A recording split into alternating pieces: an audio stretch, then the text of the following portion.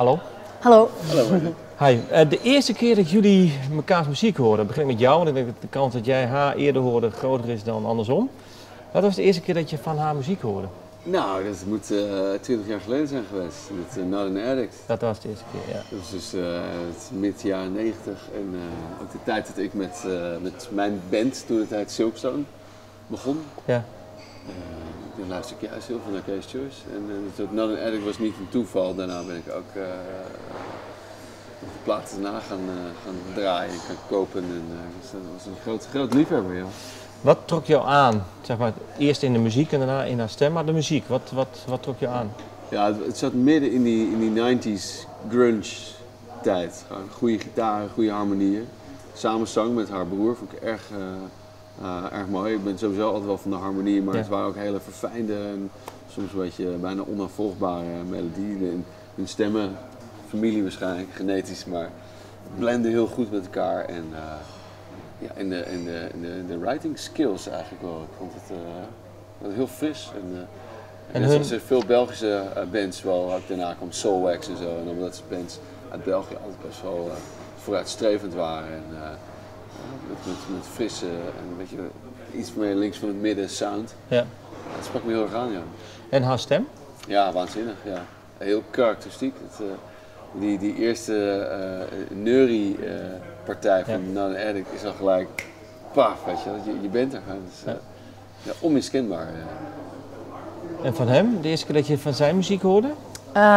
Toen ik het e-mailtje kreeg over dit nummer, in alle eerlijkheid. Dus dat zat in het attachment bij het mailtje, dus ik heb direct de naam met het nummer tegelijkertijd leren kennen. En ik was direct fan van de song sowieso. En dan ben ik hem even gaan googlen, gaan opzoeken wat hij nog gedaan had. Maar eigenlijk heb ik redelijk direct ja gezegd, omdat ik het gewoon zo'n fantastische song vond. Krijg je vaak van dit soort samenwerkingsaanvragen? Af en toe, niet zo heel veel, maar af en toe wel, ja. En dus, soms is het gewoon niet leuk genoeg. Ik vind het altijd wel leuk om dingen te doen die zo even buiten Case Choice liggen. Dat is voor mij ook spannend en je leert altijd iets bij door met andere mensen te werken.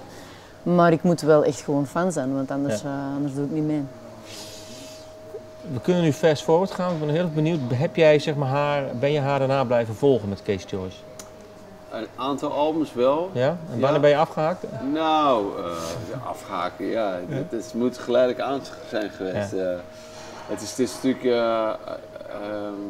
in de radioland bijvoorbeeld is het natuurlijk best wel moeilijk om aansluiting te blijven houden.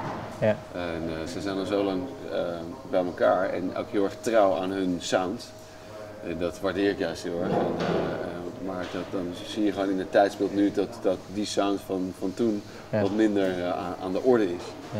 Dus ja, en dan is het toch, ik ben gewoon een radioliefhebber en ik luister vaak naar, probeer op die manier naar nieuwe muziek te luisteren. En als dan op een gegeven moment Case Choice een klein beetje zo wegzakt, dan is onbewust raak je dat een beetje uit het oog dan. Dus het was ook eigenlijk dat ik op een gegeven moment in een tankstation stond. Ik had dit nummer geschreven. Ja. En ik wilde heel graag, ook vanwege de strekking van de tekst, maar ook het liedje zelf, had ik heel graag gewild dat het een duet zou worden. Dus waarom? Kun je het uitleggen? Waarom moest het een duet de lading in het liedje. Ik heb eigenlijk nog nooit bewust, maar met voorbedachte raden een duet geschreven. Maar toen ik dit liedje had geschreven en ik wat verder in het proces raakte, ook richting opnames, dacht ik het zou een soort icing on the cake zijn, ook vanwege de tekst en de lading van het liedje, als dat in duetvorm zou worden. Dus ik had het idee dat You're All I Want, het zit allemaal van die I'm running to you, en dan, weet je, het is een soort van spel tussen twee mensen eigenlijk, die hele tekst. Dat spel moet dan ook gespeeld worden tussen twee mensen, dus het moet een duet zijn. Maar wie vraag je dan? En net op het moment dat ik echt zo zat te beraden, stond ik in een tankstation en toen kwam een dame naar me toe en die zei, je bent toch Niels en ik ben een liefhebber van je muziek. Ja, oké. Ja, ik zit zelf ook in de muziek, zei ze. Ja, weet je wel, misschien heeft ze net 2 gitaarlessen gehad of zo. Wat doe je dan? Ik zei, ja, ik speel geen muziek, maar ik doe de merchandise voor Case Choice. Toen dacht ik, het moet zo zijn. Case Choice, Sarah Bettens, met haar, maar hoe kom ik bij haar terecht? Met haar zou ik dat duet willen doen. Ze hebben haar gevraagd aan die merchandise dame. Ik zei, ja, het is misschien niet heel eenvoudig. Ik heb wel het e-mailadres van het management. En dat fungeert tevens als ballotagecommissie. Ja. Stuur het liedje maar door en succes, weet je. Dus ik heb ook gelijk dat nummer naar management gestuurd. En ik had gehoopt een reactie te krijgen en dan waarschijnlijk zou ik worden afgepoeierd door die manager. Ja. Maar ze reageerde binnen een dag of zo zelf al met wauw, wat ze net zei, het liedje gehoord. En was gelijk aangesproken. En here we are, weet je. Ja. Wat trok jou aan in deze song, specifiek? Ja, het is een beetje een lelijk woord. Ik hoop dat het niet beledigt, maar ik vond het gewoon direct ook heel catchy. Ik had direct zoiets van, ik kan dat nu al, zelfs die demoversie op de radio horen. Combinatie van de zanglijn en de piano en dan een prachtig refrein dat er komt. Ik had direct zoiets van, ik kan dat nu morgen op de radio horen. En wij maken, gelijk als dat jij er net al zei, al heel lang met Case Choice eigenlijk geen muziek meer die nu op de radio komt. Dus ik vond het wel spannend voor die reden ook. Van, ja, dat is eigenlijk echt een song dat ik me volledig kan voorstellen dat het een totale radiohit wordt gewoon. En naast het feit dat ik het gewoon heel mooi vond en dat ik er heel graag op wou zingen. En heb jij zeg maar die tekst waarom hij zeg maar dit een duet wilde laten zijn? Was dat ook jouw eerste insteek van ik begrijp of ik had zelf die man-vrouw rol zien? Ja, ik kon me direct inbeelden dat dat iets is dat twee mensen samen zouden brengen. Het was de zanglijn. Was eigenlijk vanaf het begin, het was een beetje moeilijk omdat de toonaard niet helemaal juist lag, maar eigenlijk was het tegelijkertijd ook wel duidelijk hoe dat die tweede stem, dat die harmonie er zou inpassen. Dus ik vond het een heel logisch nummer voor twee mensen. Dus we hebben dan nog wel zo'n beetje moeten zoeken hoe dat we het dan net gingen doen, ons twee. Maar, Hoe dan?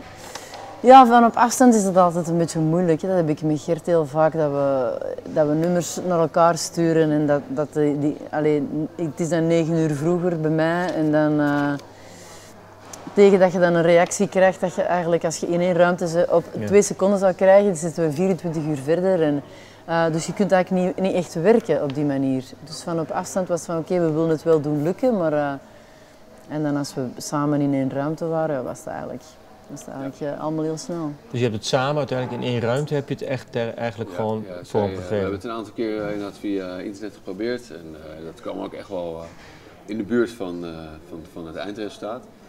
Maar toen kwamen we er al snel achter dat zij naar Nederland en België kwamen om een aantal clubshows te doen. En er was ook één in Utrecht en ik zit zomaar onder de rook van Utrecht ergens in Schavenland in de studio. Toen zei ik, ja maar jeetje, dan kom ik je even ophalen vanuit Tivoli en dan gaan we de studio in. En ja, weet je, zij is natuurlijk een pro en de partijen waren allemaal duidelijk ook. Ja. En ze hadden het eigenlijk al op afstand al een aantal keer ingezongen, dus het zat al in haar systeem. Dus we hadden eigenlijk niet meer dan een uur nodig om dat echt goed op de band te krijgen. Maar dan kan je elkaar aankijken. Ik heb het toen ook ingezongen, opnieuw. Dus dan kun je die stemmen ook naar elkaar toe kleuren. Klinkt misschien een beetje abstract. Maar, en dan ben je echt samen dat liedje aan het opnemen in plaats van 2 werelden proberen bij elkaar te krijgen. Of zo.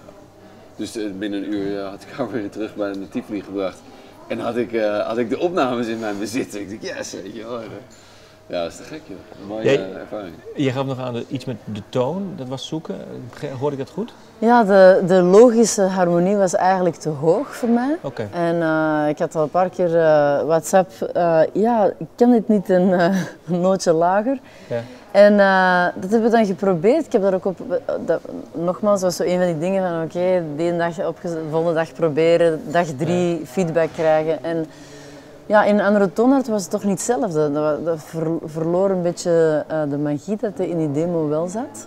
En dan heb ik eigenlijk nog wel een beetje moeten vechten voor mijn plaats, want dan had Niels zoiets van ja, als het in die toonaard niet lukt, dan moeten we misschien voor een volgende project eens samenwerken en dan ga ik misschien wel iemand anders zoeken. De grote zaken, maar dan gaan we het toch niet doen? Ja, dan gaan we het niet doen gewoon. Dan heb ik gezegd van laten we nog maar even proberen. Ja.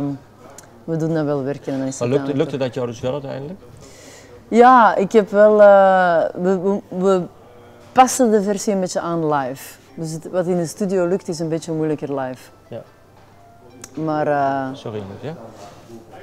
Nee, maar we hebben het uiteindelijk wel opgekregen. Ja, hartstikke goed ook. En dus in de studio is ook, weet je mag daar wat vaker over doen, maar het is ook gewoon live zingen, weet je wel. En En het ging hartstikke goed af als die stem warm is, maar weet je, we waren vanmorgen bij Geert Ekdom en morgen naar Giel.